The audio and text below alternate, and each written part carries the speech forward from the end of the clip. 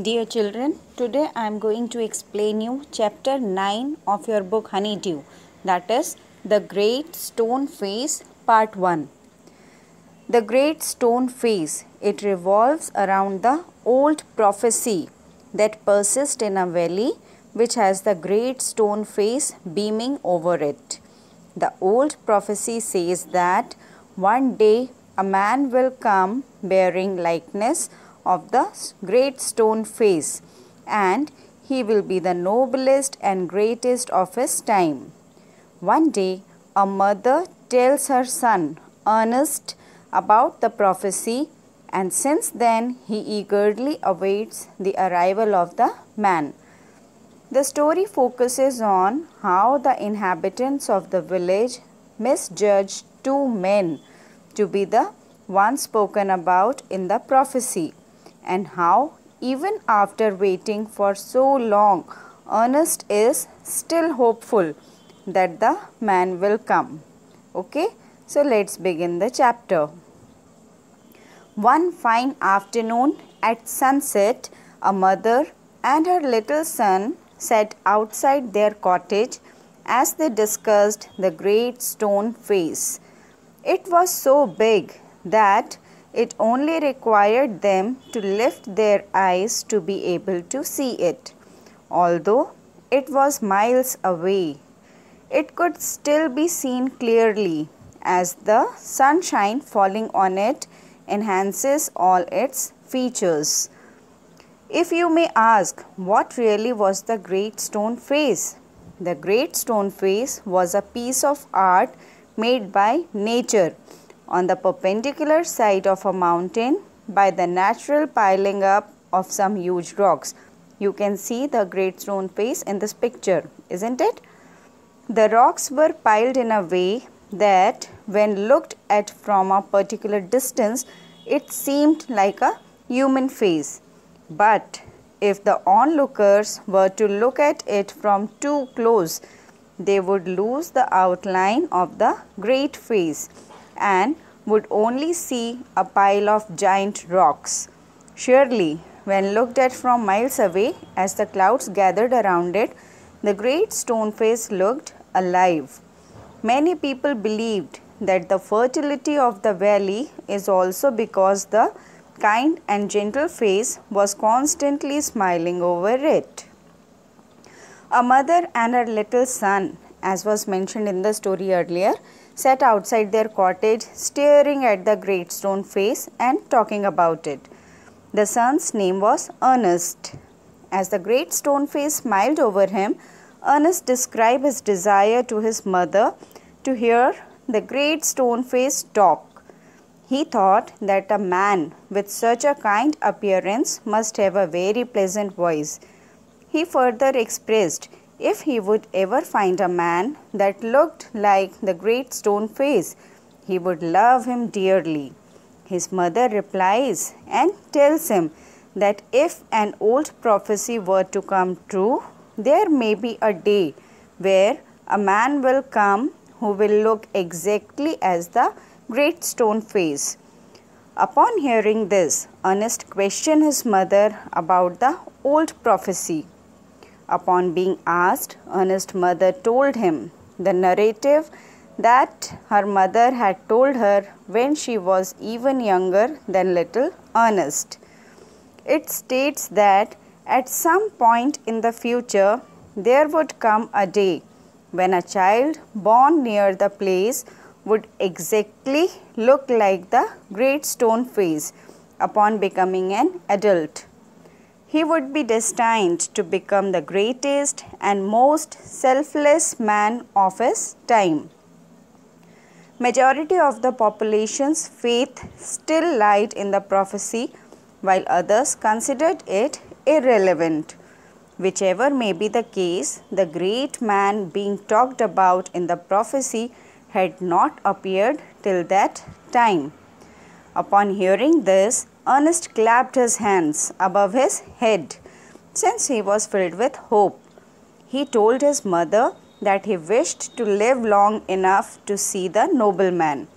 Being a loving and thoughtful woman, his mother did not wish to discourage him even though his hopes were a bit unrealistic. Thus, she replied, "Perhaps you may." Since that day, Ernest always remembered the story his mother told him and would always think about it whenever he looked at the great stone face. During his childhood, he stayed in the log cottage where he was born. He was responsible and loyal to his mother. He would help her in doing a lot of things with his little hands and loving heart. He was very obedient yet thoughtful as a child. As he grew up to be low-key and quiet in his youth. Ernest never had a teacher, so the great stone face acted as one in his life.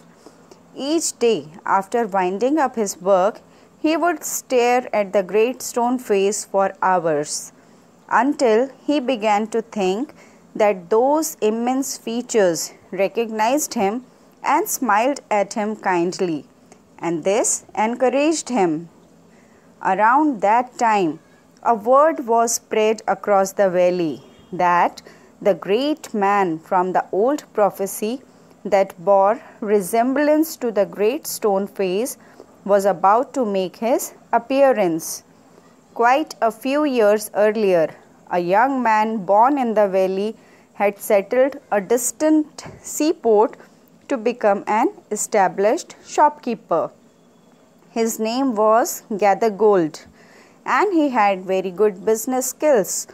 By that time, Gathergold had become so rich that if he began counting his wealth, it would have taken him 100 years to do so. At that time, he thought of coming back to the valley as he wanted to spend his last days where he was born. Upon hearing this, Ernest was extremely moved at the idea of seeing the greatest and noblest man from the prophecy in his native valley. One day, when Ernest was staring at the mountain, imagining that the great stone face looked back at him, he heard the noise of wheels as people announced the arrival of the great Gathergold. The noise of wheels was made by the carriage in which Gathergold arrived, the carriage being drawn by 4 horses, and it was stopped with force around the turn of the road. One could partly see the face of an old man with a yellowish skin tone from the open window. The people started shouting in excitement that the man exactly resembled the great stone face, and that the old prophecy was indeed true now, that they have the great man in the valley. Ernest was not able to understand how people actually believed that the man resembled the great stone face, like it was said in the prophecy.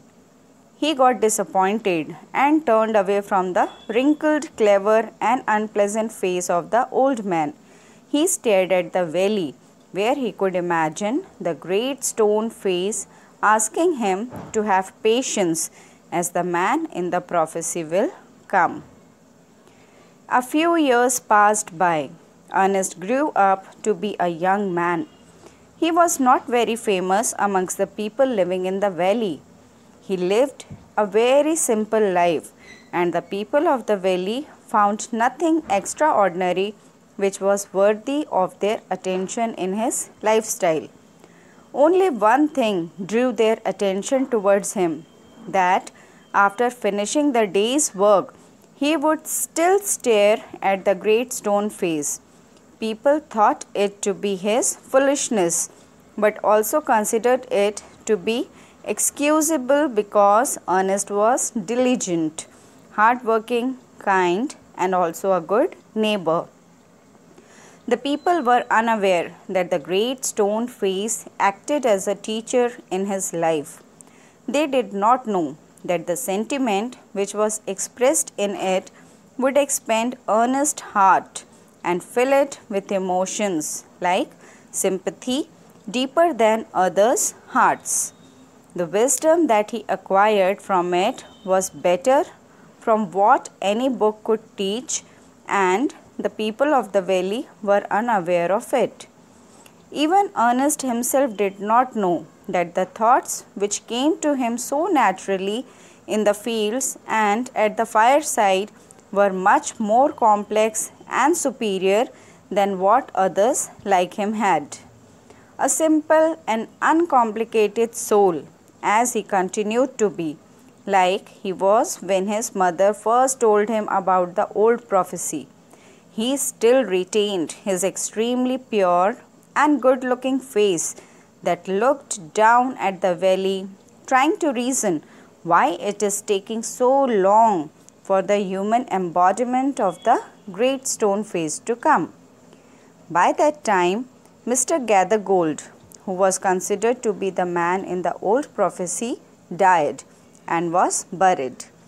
Before he died, he lost all his wealth, which was considered to be the main essence of his existence, as all of his gold melted away. The people of the valley came to the realization that there was actually no resemblance between the ruined merchant and the magnificent beauty of the great stone face. Then came the news that one of the previous inhabitants of the valley became a soldier many years ago. After a lot of struggle and fighting, he rose to the rank of a commander who was quite famous. In fact, on the battlefield, he was known by the name of Blood and Thunder. As he grew old, he desired to return to his native valley. The inhabitants, his old neighbors, and their grown-up children began the preparations to greet the acclaimed commander. A word also spread across the valley that the great likeness which was spoken of in the prophecy had appeared. The valley grew excited again, and even those who had never even thought of looking at the great stone face before began spending of hours looking at it, just to anticipate how General Blood and Thunder actually looked like. On the day of General Blood and Thunder arrival, everyone, including Ernest, left their work early to gather at the place where a feast had been prepared to welcome the general. To greet him, soldiers were made to stand on guard. Flags were waved and the crowd shouted in excitement. Ernest stood far away and could not see the general himself, but he surely could hear several voices. One man claimed that the general had the exact same face as he danced in joy.